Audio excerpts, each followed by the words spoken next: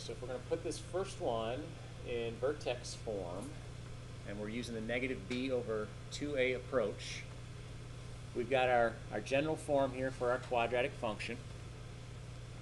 We identify a to be negative 2, b to be 12, and c to be negative 9. So if I evaluate what negative b over 2a is, that would be negative 12 over 2 times a, 2 times negative 2, which would be negative 12 over negative 4, or 3. So in building a vertex here, I know the x-coordinate is 3. To figure out the y-coordinate, all I'm going to do is I'm going to take 3 now, and I'm going to plug back in for these x's.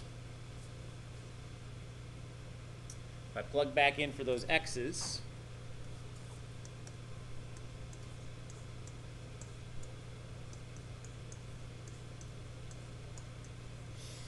well, let's see what we get. We get negative 36, negative 45, plus 36. Get negative 9 back. Yes? Is that right? Well, that's negative 18. That's not right. It's 9. Is that right? Check me. It's late on a Friday. Need some help here. Yeah, it's 9. Thank you. All right, so if this is 9, how do we get 9? 36. Okay, so to go to the vertex form, spelling out vertex form, y would equal, okay, how does vertex form look?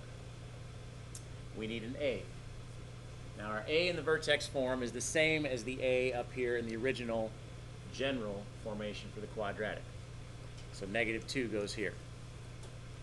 Then we have a quantity of x minus whatever the x value is here at the vertex, so minus 3, quantity squared. And then we add on whatever the y value is at the vertex, 9. Why would it be minus 3?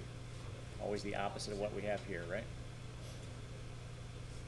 Just like if I have the vertex form here and I'm trying to figure out what the vertex is, I take the opposite of that value. That becomes my x-coordinate.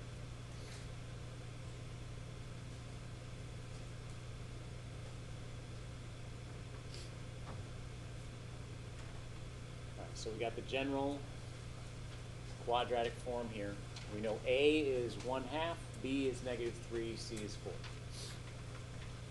Using negative b over 2a. Getting started here, b is negative 3, it's a negative b, so that becomes positive 3 over 2 times a, 2 times 1/2. 2 times 1/2, of course, is 1, so we got 3 over 1, or just 3. So building our vertex, again, it looks like we got an x-coordinate of 3. A lot of variety in these examples. So figuring out now what y is going to be for this vertex. Take 3, plug back in, got 1/2.